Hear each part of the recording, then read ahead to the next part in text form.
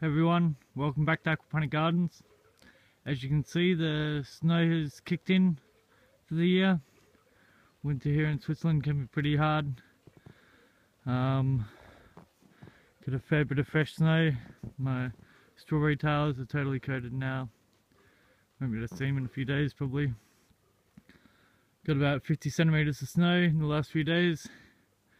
See, the house is pretty covered. My car is no more to be seen.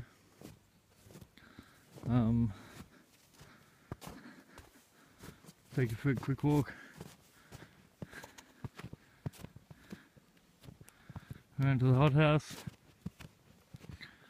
Sorry. Shoveled it out a little bit this morning. Haven't actually been inside today.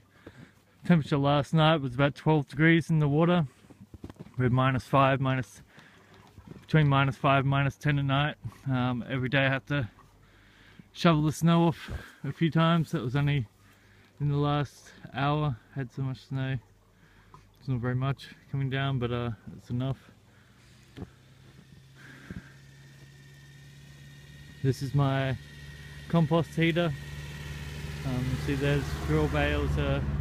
I dug them out before, couldn't see anything. I have to be able to get up on the roof there to get out, but the heat inside is quite extreme. Even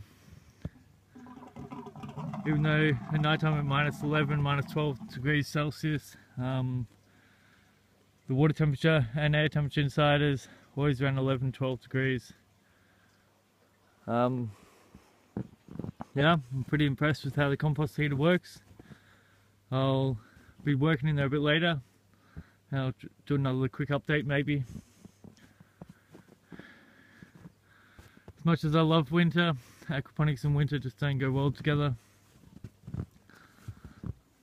But with my new compost heater, I'm really sure I'll be able to extend the season a little bit longer. So just take a little bit of a walk around here.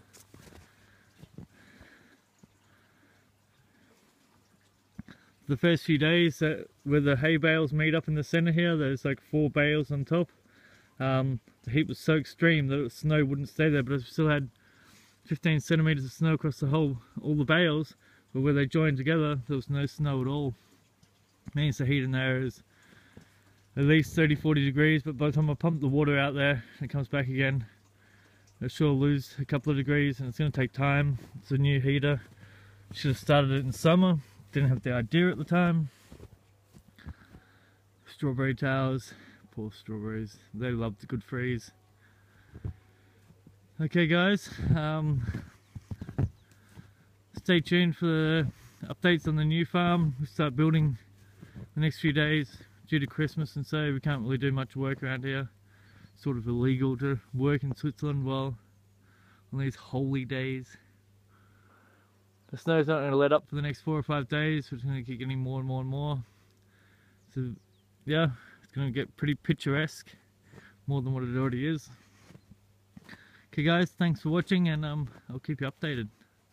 Ciao guys.